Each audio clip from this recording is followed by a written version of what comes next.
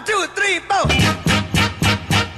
Get up, get on up, get up, get on up. Stay on the scene, get on up like a sex machine. Get on up, get up, get on up.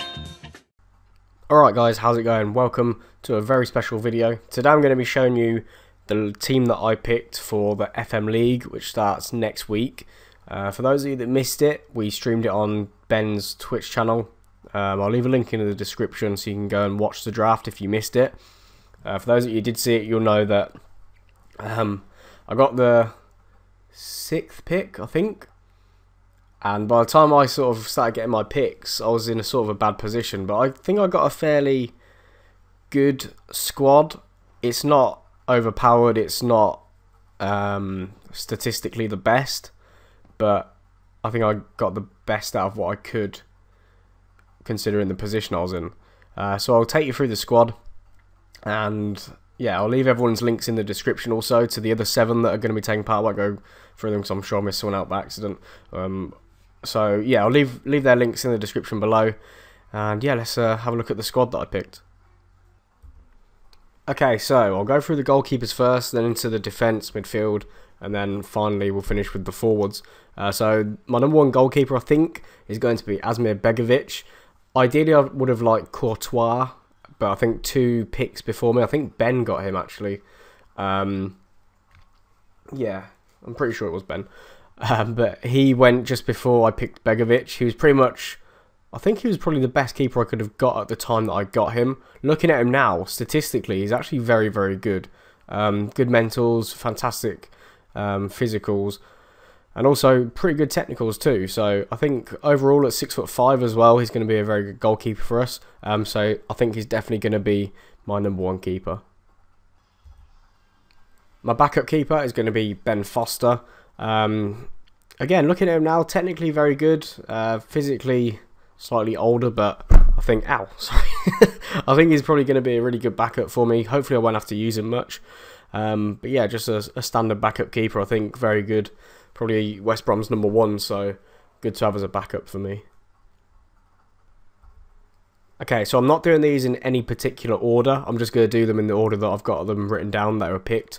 First centre-back is Gary Cahill. I wanted a quick centre-back because I thought the other centre-back, or one of the other centre-backs I was planning on using, wasn't going to be as quick. But I won't give too much away. But Gary Cahill, technically very good, you know, good tackling, marking, heading. We can also got a good first touch and really good passing too. Also technically very good. Mentally absolutely sound and physically quick as well. So 6'3", I think, is a very good centre-half. Oh, fucking hell. As I press play, I banged my hand. Oh, I'm having a nightmare. The next player we've got is Seamus Coleman.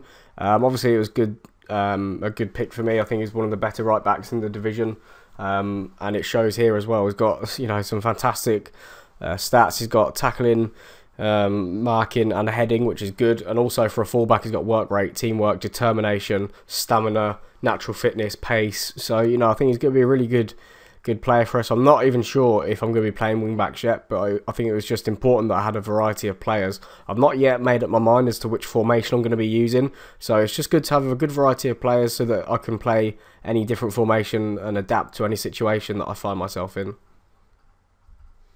On to Daley Blind now, and as you can see, one of the main reasons that I picked him was just the amount of positions that he can play. He can play anywhere across the back 4, he can play anywhere just in front of the back 4, and he can also play in a couple of positions in midfield as well. So I think he's going to be a really valuable part of the team, just in case, like I said, I do need to switch up the formation at all. He can play absolutely everywhere. So I think he's going to be a really good addition for us. Still 24 as well, so a good age. Not that age really matters on this, but I think, you know, he's got some really good stats, and I think he's probably going to be an underrated member of my team. The next one, actually, I was really, really happy to get, and I was actually quite surprised that no one had picked him up. Not because he's good in real life, but because statistically on the game, he's got some incredible stats. 19 tackling, 19 marking, 17 heading. Unbelievable mentals. So look, he's got, you know, aggression, anticipation, bravery and composure. Determination, positioning, teamwork, work rate, and his physicals actually for 33 are really, really good. Natural fitness is 15, and is not too slow either at 12 pace and 11 acceleration. And, you know, I think he's going to be a really good signing. 6 foot, not the tallest, but, you know, he can definitely do a job for us, and can also play defensive midfield as well. Next we have Callum Chambers, and again, another player that can play in, well, almost every position on the pitch. I didn't realise until I've just seen now. Originally I only thought he could play left back, right back and centre back. I didn't realise he can literally play anywhere on the right hand side, and even just behind the striker as well. So if we do get, you know, a bit desperate, or if we need to change things up, he can actually go there. And he's actually a really good cam. Look, for 19 years of age, you could actually train this guy in your save to be a really good cam. He's got dribbling, crossing, first touch, passing, technique. He's literally got everything you need. His finishing's 9. He's got good crossing and dribbling if you want him as a wing back. Incredible physicals too to start off with. I've never really seen how good he is. He could actually be a very underrated player, I think, and I think is one that now looking at is one of the more valuable players that I'm going to have. The final defender we've got is Ashley Williams. He's only going to be used as a centre-back, although he can sort of play in other positions. But again, just, you know, a really good backup, I think, for us. 5'11", so not the tallest. I always thought he was a little bit taller than that. But again, you know, statistically, I think he's very underrated. And he's one that other players, I think, wanted, but we're going to save him a little bit later. I'm not sure what round I got him in, although I know it was fairly late on. So I was really happy to get him. He might even contribute a little bit. But yeah, I was really happy to get him. Okay, so my first, actually no, it was my second wildcard pick, was Marco Reus. I mean, obviously all the best players in the world sort of went the first couple of rounds. I thought it was quite a good pick at the time. Looking at it now, it's probably a better pick than I thought, because he can play just so many different positions. He can also play up front if he needs to. 16 finishing, he's jumping out at me straight away off the ball.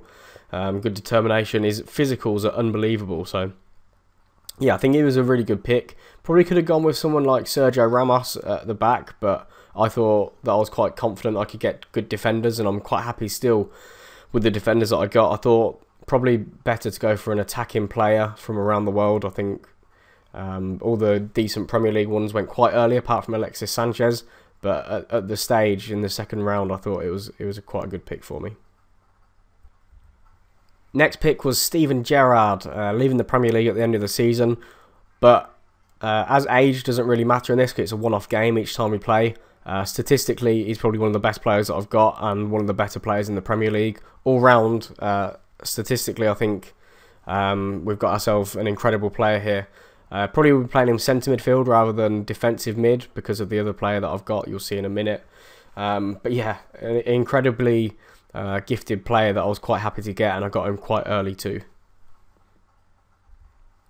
So my first wildcard pick was Philipp Lahm, and at the time, you know, Ronaldo, Messi, Robben, all of these players were getting picked. I had the 6th pick, like I said, so there wasn't really much in, you know, attacking options. Although I probably could have gone for someone like James Rodriguez or something like that. But I thought the way that Philipp Lahm mentally and also positionally can play is going to be a big boost for us. You know, look at the mental stats. There's not many people better in the world, I don't think. Technically very gifted as well. And physically still not too bad either. So again, he can play in a number of positions. I personally see him playing as a defensive midfielder. I probably won't be playing him at right back. But, you know, he can play there if needed be. And also centre midfield too. So very happy to get him. I think he's going to be a very big player for us. Okay, so next player was Cesc Fabregas, and this one I was over the moon with. I think he was quite a few picks in, if I'm not... Yeah, I think he was a few picks in. I might be wrong on that, but yeah, to get Fabregas, you know, one of the best midfielders in the division, I think, by quite some way.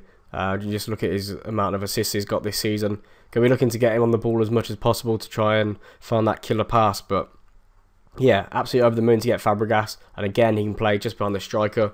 He even says he can play up front. And looking at it now, yeah, he definitely could do a job up front. So, again, gives us competition for places. Next player we've got was Eric Lamela. I actually didn't want Lamela at first. I actually wanted Adam Lallana. Although the draw ended up getting... there was an issue with the draw where someone missed a pick out. We took a little break, we came back, and they picked Lallana just as I was about to pick him.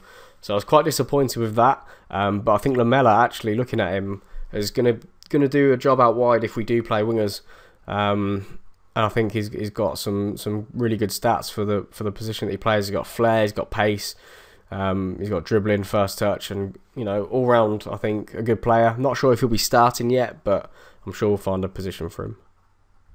My final midfielder, well, I say final midfielder, one of my other players can play midfield as well, one of my strikers. I'll show you him in a second. But the final one was Claudio Jakob from West Brom. I was actually quite surprised he didn't go a lot earlier because he's actually a really good player on this game. Mentally very good for a centre midfielder with his work rate, positioning and teamwork.